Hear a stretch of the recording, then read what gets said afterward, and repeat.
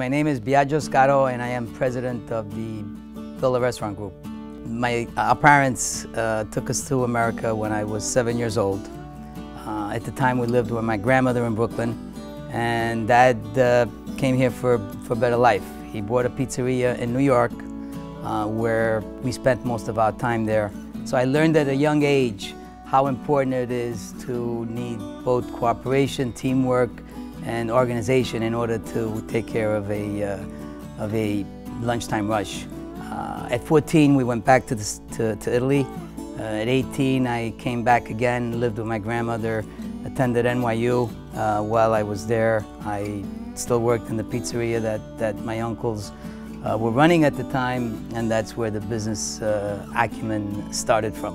Leadership is many things, but at certain levels, and being the bottle washer in a restaurant, it's leading by example, it's showing, it's doing, and it's organizing. In today's role, leadership is really setting the goals, setting the vision. Leadership is really,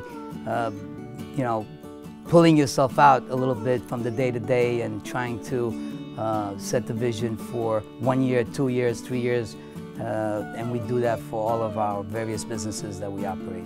It's very rewarding to walk into a store and see a GM or see somebody that you haven't seen in 10 years. We have tenure of 10 to 20 years amongst our ranks, and they're so proud of the work that they do, the achievements that they have obtained as team members and personal, and they pull out their wallet showing you pictures of their daughters, their sons, the graduations, the weddings. That's very rewarding. The ultimate satisfaction of our customers is our success.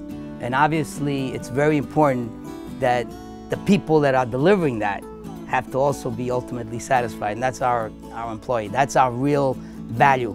That's the value that doesn't show up on the balance sheet. Today, the most challenging part of the business is obviously the ever-changing world.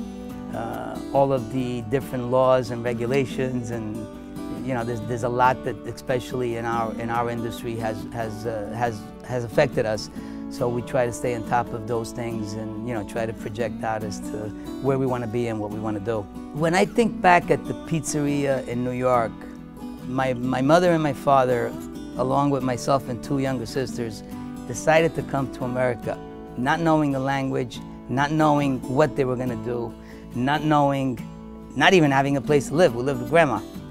So they were able to achieve, with determination, hard work, and the willpower, they were able to achieve what is here today. It's that determination and it's that achievement that continues to drive. And when I look back at the success of the company, the benefit that we provide, not only in our financial success, but the success of everyone we deal with, our vendors, our contractors, everybody that comes along, we are providing a benefit, and that's very satisfactory.